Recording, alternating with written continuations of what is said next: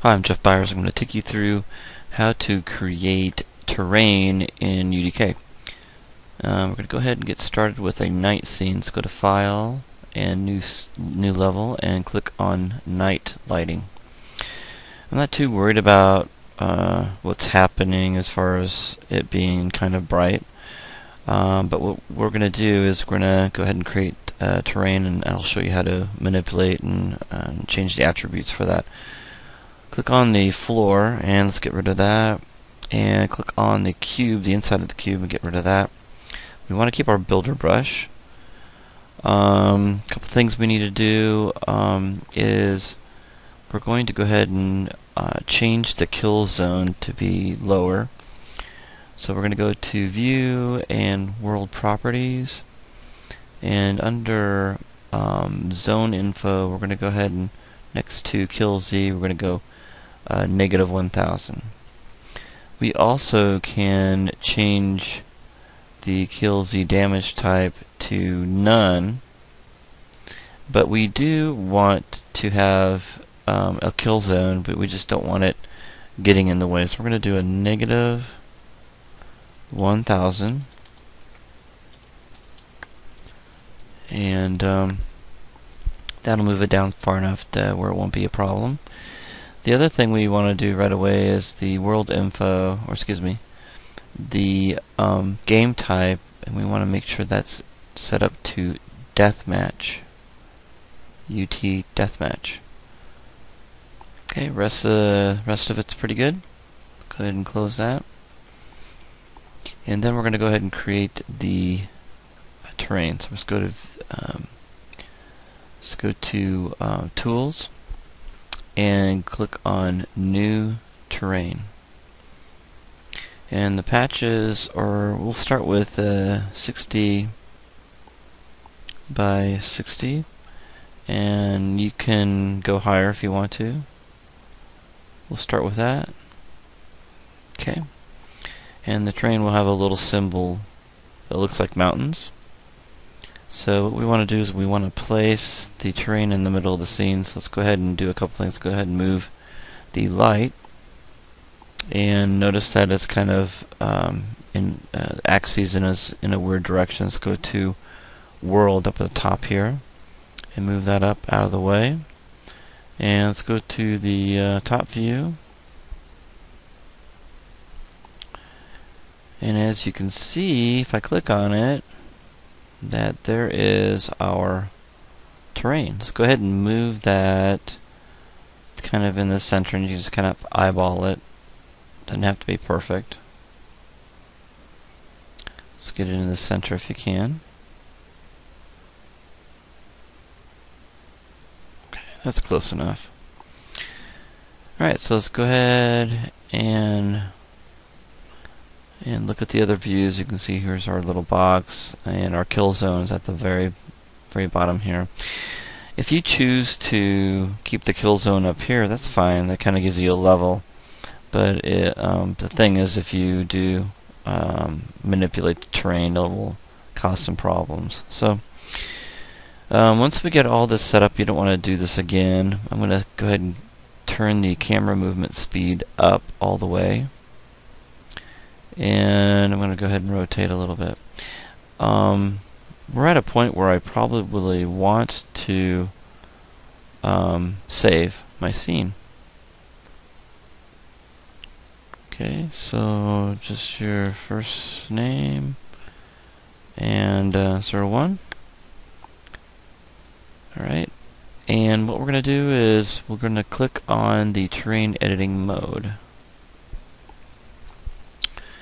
Okay, in the terrain editing mode we have our brushes. We've got our paintbrush, which we're going to use, and we have the types of brushes we can actually click. Okay, before we get started, we're going to go ahead and going to turn on wireframe. Okay, now notice the resolution of the wireframe is very, very low. So what we're going to do is we're going to turn that up a little bit, because if I go ahead and hold down my control key and I start painting, you'll notice that it's very choppy and not very smooth. So I'm going to do a Control Z. I'm going to go ahead and hold down the Control key. When you hold down the Control key and you paint, so Control and your left mouse button will pull up, and Control and your right mouse button will push down.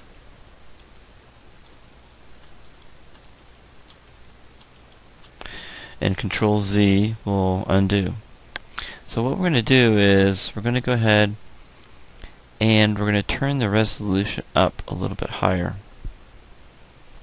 So under tessellation, we're going to click on Increase. And it will tell you, are you sure you want to do this? Yes. So click Yes. And we're going to click on it again. And click Yes. So you can see that now it's starting to get a little finer detail, which is what we want for this scene. Now again, you have to be careful by not doing too much. Okay, as you can see, it's a lot nicer. So so we just about, I think we did it about 2 times. Go ahead and do one more. Increase, and it's going to say yes. Click Yes. And that's about as far as we want to go. Now you can see the camera is having a real problem seeing all those little teeny squares. It's basically having a hard time redrawing that. So let's turn the toggle wireframe off. Okay. And as you can see, I'm going to move around in my scene, and I can hold down the Control key and pull up these bumps. Now I'm going to click on shading lit. Now I was on unlit. I'm going to click on lit. That gives me, it lets me see how I'm actually painting.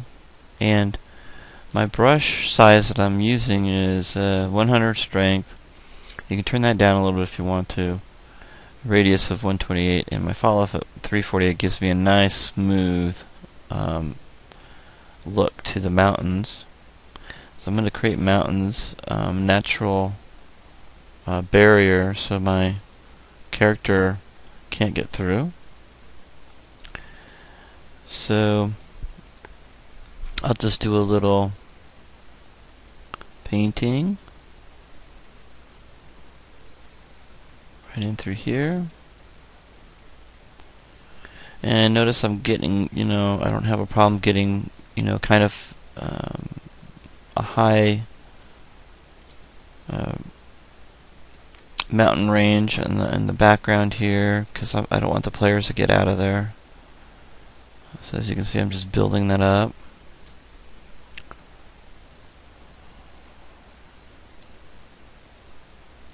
And I'm just going to continue building that up a little bit. And I'm just doing a very quick job. It's nothing perfect, nothing special. And I'm keeping the rest of it pretty flat. I might have some rolling hills here and there. I don't want it to be too hard to work with.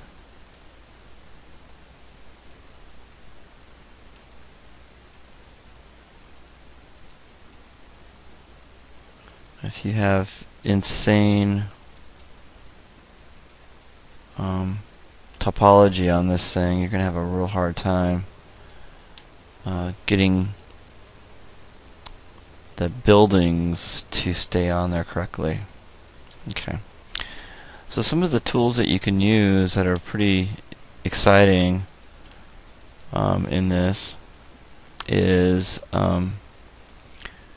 after you get your mountains and all that taken care of, is that you can go in there and add some rocks and materials and all that stuff to make it look a little bit more interesting to look at. another reason why I do the mountains the way I do is because it breaks the horizon up, makes it a little bit nicer to look at. Now remember in the exercise sheet that I want you guys to create a river. Okay, so I get this mountain range going on here. One of the things I'm going to do is I'm going to turn the radius up just a little bit. I turn the strength down quite a bit, and get some just some real light, some changes in the just a little bit, kind of like flatlands here.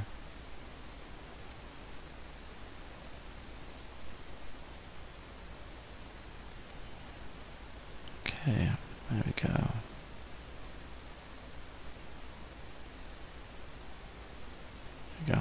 And I'm just messing around with this, you may do this a couple times before you get it exactly the way you want it.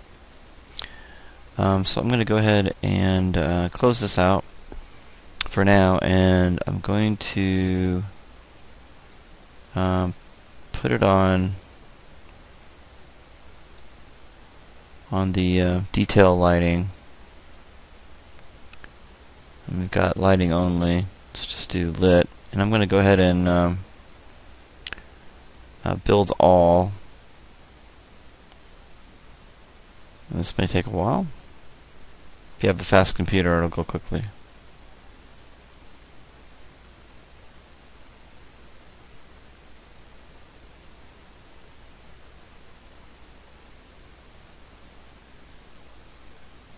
Depending how long this takes, I may or may not chop this out. All these warnings are okay. They're fine. Just close it out. And let's go ahead and do in-game mode so we don't see everything. And we're going to go ahead and right-click over this and go to play from here. Okay, there we go. So now you can see I'm kind of got some hills and stuff. Looks like I killed myself. So let's look at the side view. And it looks like I've... Oh, my... my whole terrain is off kilter. That's why I went into the kill zone. That was crazy. Okay. Anyway, let's do... turn that off and let's do it again. Play from here. There we go. So now we're gonna...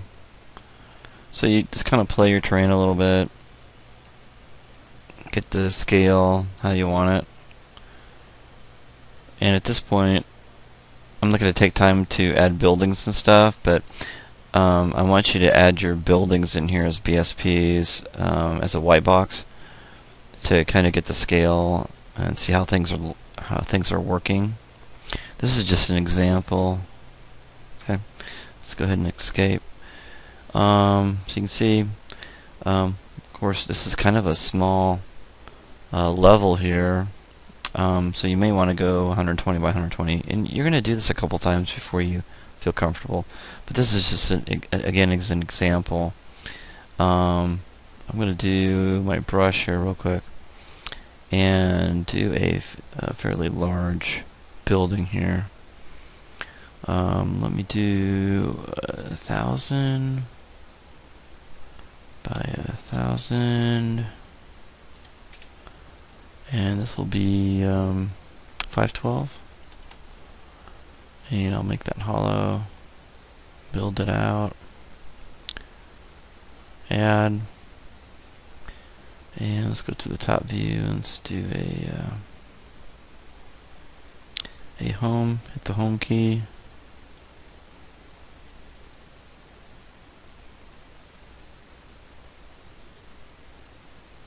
There we go. Hit the home key over this little... You can see that I'm kind of off my terrain here, so I'm going to move that up.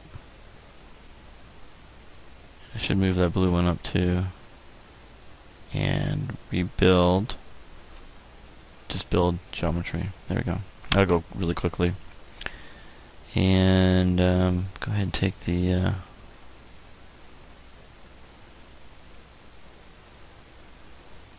my BSP out of the way here. Here we go. Alright, so probably need to cut some doorways in there, see how big it is, but I'm not going to take the time to do that. Okay, so you'll have your buildings all over the place, however you want to set them up. And you want to go in here and just play from here and just make sure, see how the building sizes look, if they're too big, too small. Okay, that's a pretty tall building. And see how the level plays. How long does it take you to get from one place to another?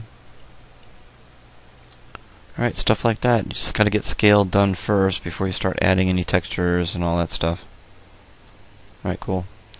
And we'll come back. In the next video, we'll take you through how to add materials and pathways.